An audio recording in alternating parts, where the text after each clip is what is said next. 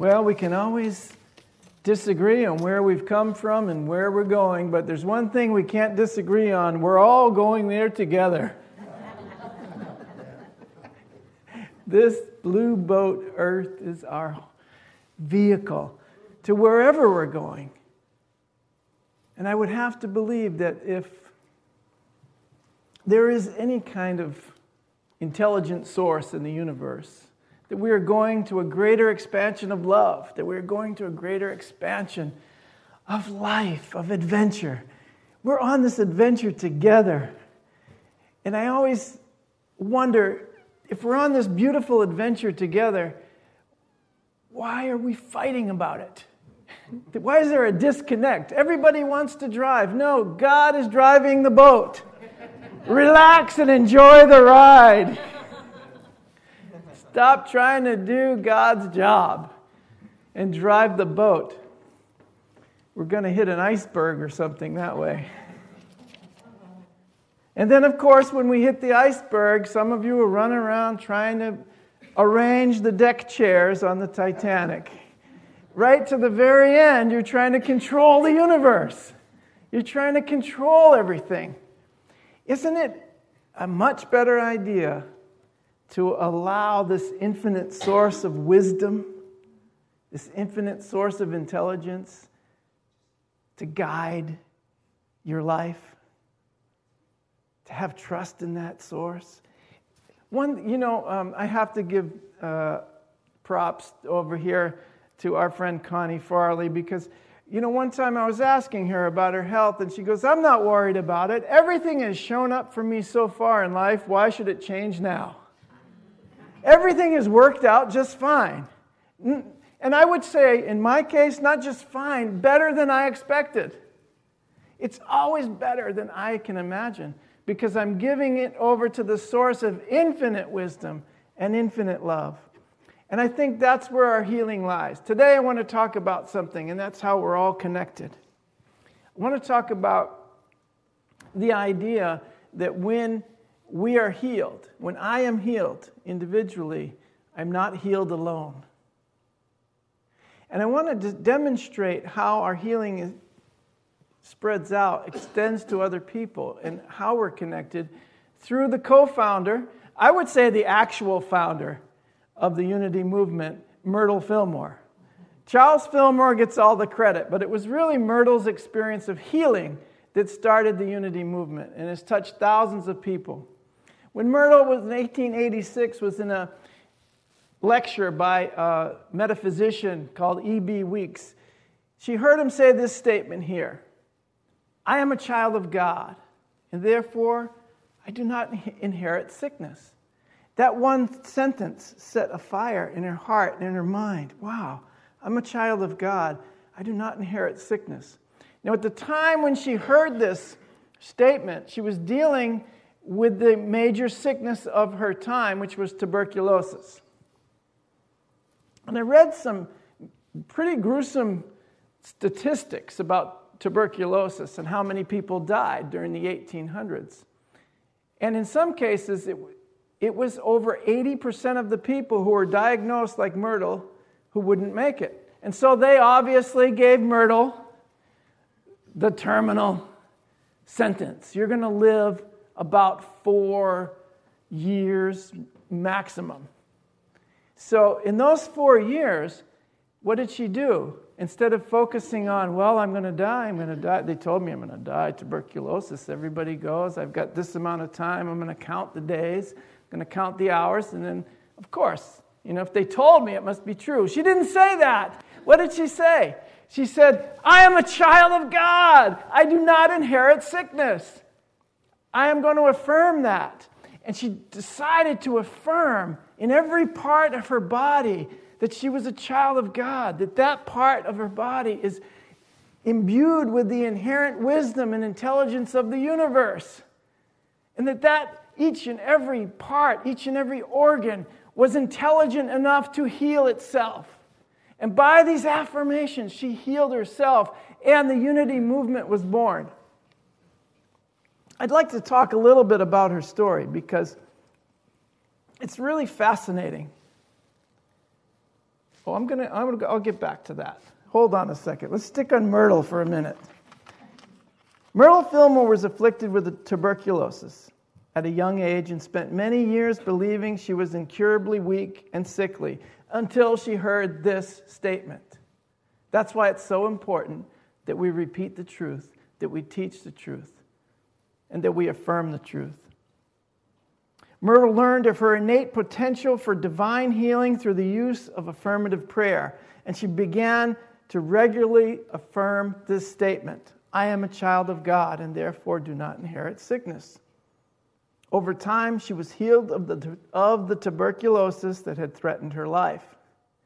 Myrtle was so excited about her discovery that she began working with others in need of healing. Eventually, she and her husband, Charles Fillmore, pioneered the spiritual healing support system now known as Silent Unity, a 24-hour prayer ministry that's been in operation consistently and constantly 24/7 for the last 125 years. There has always been somebody on the other end of that line, always been somebody physically available to pray with you, to affirm the truth with you, 24/7 for 125 years. And it's still operating, of course, today. The light is still burning. And Myrtle lived to be 86 years old. She lived another 40-some years, not just 4. And the following is a manuscript that I found in the Unity Archives on a website called truthunity.net. If you guys ever want any information and writings about from the Fillmores and other Unity writers, it's an incredible resource. So these are some of her affirmations and a little bit of her story. The light of God revealed to us. That thought came to me first. The light of God has revealed to us. So what has the light of God revealed to you sitting here today in your life? Let's just contemplate that for a minute. What has the light of God revealed to me? That's what we are called to share. So the light of God revealed to Myrtle that life was of God, that we were inseparably one with the source, and that we inherited from the divine and perfect Father. What that revelation did to me at first was not apparent to the senses, but it held my mind above negation.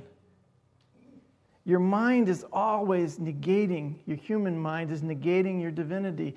What we're healing, what I am attempting to heal in my life and with us today, is that sense of negation of our divinity, that sense of disconnect from our humanity and our divinity. There's this disconnect. And it gets so disconnected that we even forget our humanity, that we even forget that we are on the same earth, that we are on the same boat home, that wherever we're going there together. So to heal that sense of disconnect, Myrtle had the revelation that we are inseparably one with the source of all wisdom, all knowledge, all power, all love, and of course, all healing. And her revelation that we are one with the source of all healing healed her body. And she came forth and presented that idea in a ministry of prayer with others. And others began to be healed as well. It held her mind above negation. She could no longer deny that she was a divine and perfect child of God and had the power to heal herself, as you have the power to heal anything in your life. So she began to claim her birthright and to act as though she believed herself to be a child of God filled with life. In her words, I gained, and others saw that there was something new in me. They asked me to share it, and I did. Others were healed and began to study. My husband continued his business at first and took little interest in what I was doing. But after a time, he became absorbed in the study of truth too. We consecrated ourselves to the Lord and kept doing daily that which we felt we had to do and were led to do. We began to prosper. A little at a time, our health continued to improve, and the unity movement continued to grow because others would come and they too would engage in this affirmative prayer practice, and their lives would be transformed as well. And today there are thousands of unity churches and spiritual centers around the world. And I believe that this raising of our consciousness, this gathering together in the truth, that we are inseparable from the source of all healing, love, and power, is really what is healing humanity. And of course, as in Myrtle's case, it may not be immediately apparent to the senses because you're viewing it from a past reference.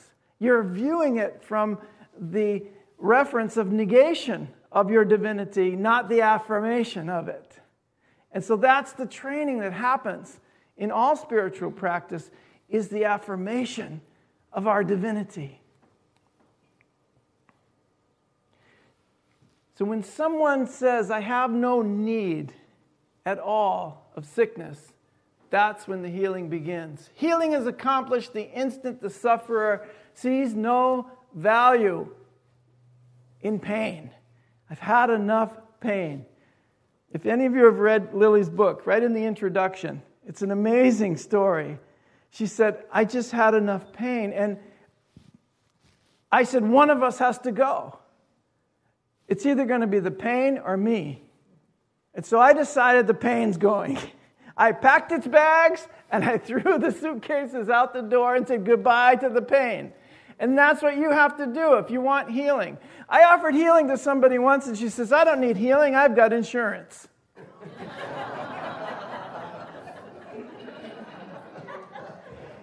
Isn't that the state of humanity right now? I mean, come on. You don't think there's a need for a little spiritual higher consciousness?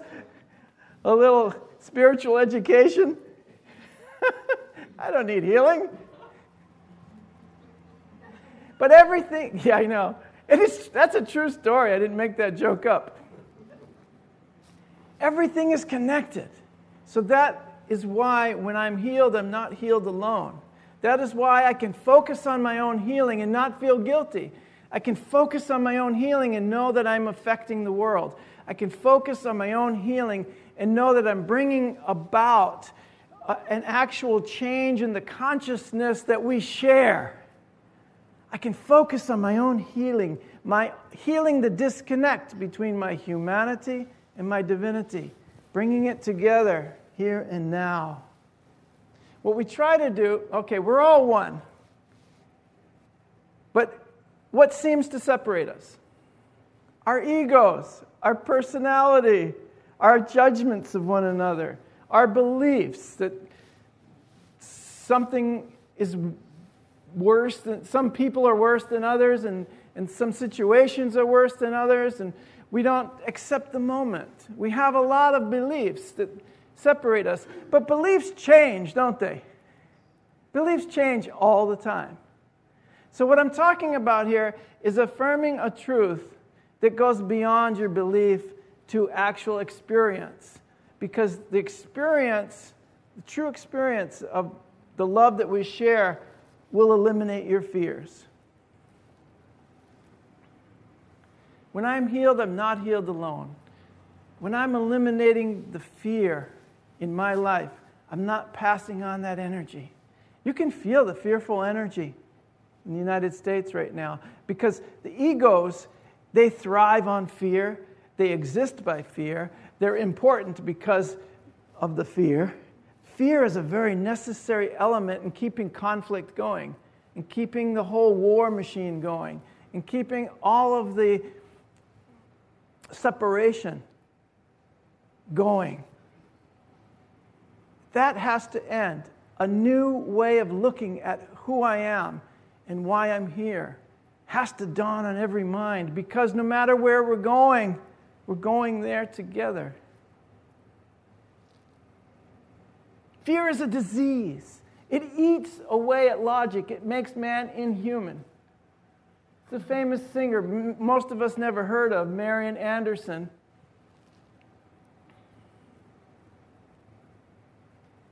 It's a disease, fear. But all healing is essentially the release of fear. All healing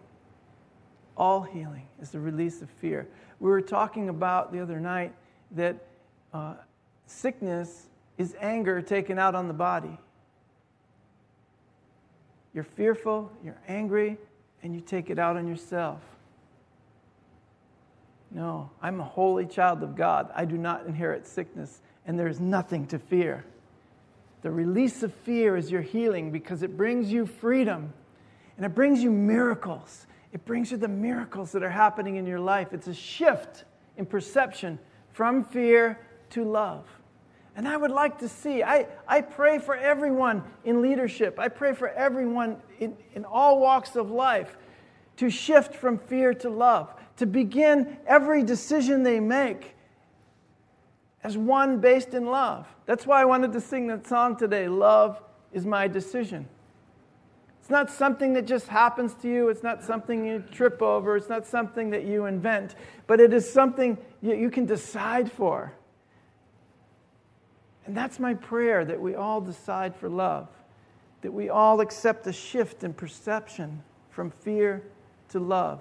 And those that we fear and those that we are angry with, let us love them. Let us love them as deeply and as strongly as we can, just as Kathy's wonderful, beautiful meditation today. As I wish you well. I wish you all the good things that life can possibly offer.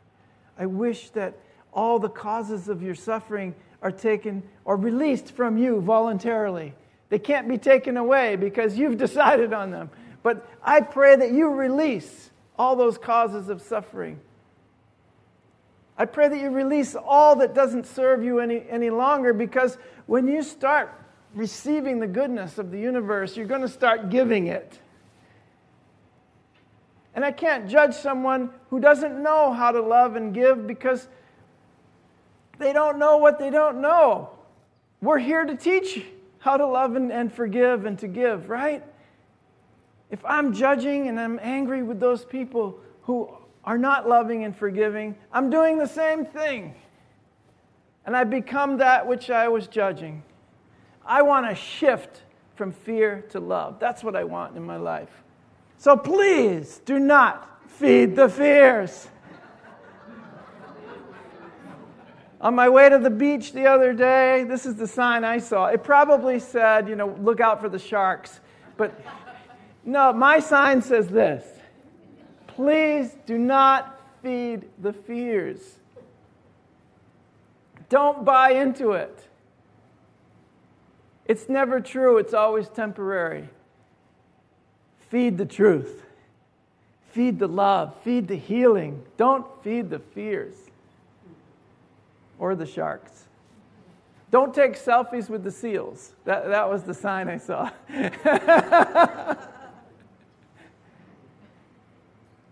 So we do not heal the past by dwelling there. We're only going to heal it by being fully in the present, right here, right now. Love is my decision, right here, right now. We can't go back and fix it. It's already gone. And the release of it is the healing. Being in the present and being in the decision for love, right here in the present, living fully in the present and not feeding the fears. That's where it's all happening. So you begin to heal when you just start letting go of these past hurts. Let it all go. Let the people go who wronged you. Learn to forgive yourself as well of all of your mistakes. Because in truth, there are no mistakes. In truth, everything that has occurred has led you to this moment of realization, revelation, and transformation. So in truth, there are no mistakes. Forgive yourself. Embrace this moment. Know that everything is perfect and the universe has lined up perfectly to bring you right to this moment where you are. I was talking about judgments earlier, and it's true. If I'm judging people, I have no time to love them. I love that. Just get busy loving.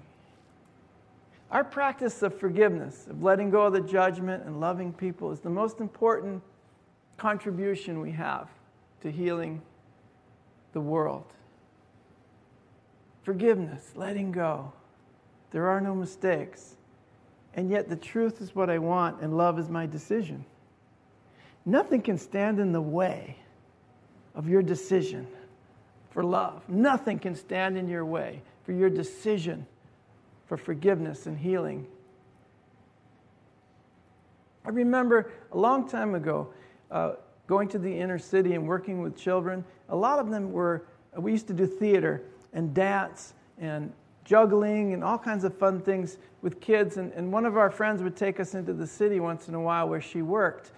And I remember how so many of those children were abused, and they were so fearful, and they were so angry, and they would at first really resist, and they really lash out at you and call you names and judge you and everything. And I would always say, I'm going to love you anyway. And they would get so mad at first, but then after a while of chasing each other around the room and everything, and they would get right into it.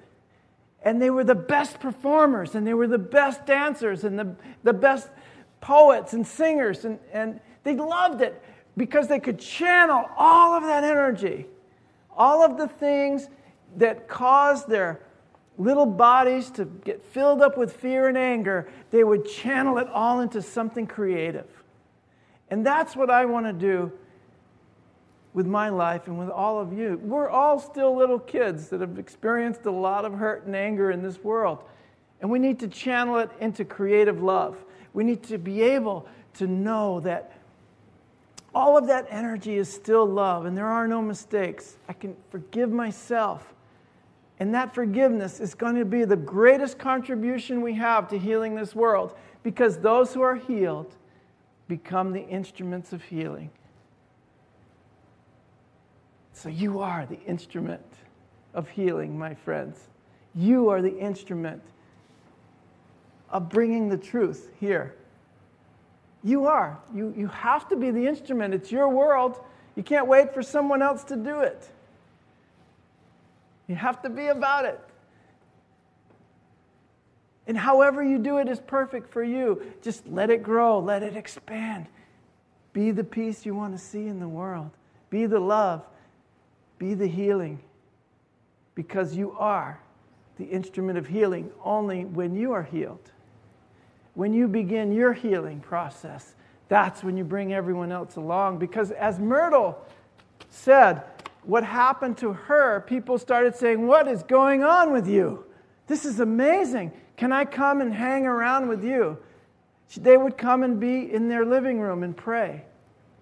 And even her husband, it took him a little while to give up his business. It took me 40 years to give up construction and painting and all that. I still haven't given it up. I was helping Dave yesterday. I couldn't help myself. Dave was putting in a door in the back there. And thank you so much for that. I mean, we have all kinds of incredible people here. Charlie's one of them. We walked in today and said, how are we going to function? Charlie's not here.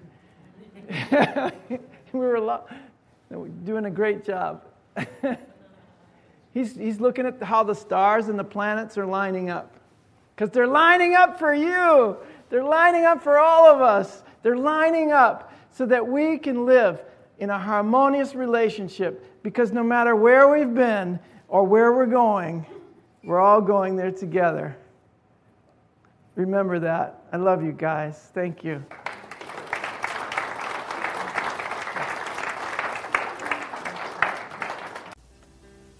You have been watching the message from our Sunday celebration service here at Unity on Cape Cod, providing a positive path for spiritual living. Please join us every Sunday morning at 10 a.m. at 147 Walton Ave, Hyannis, Mass. And visit us online at www.unityoncapecod.org.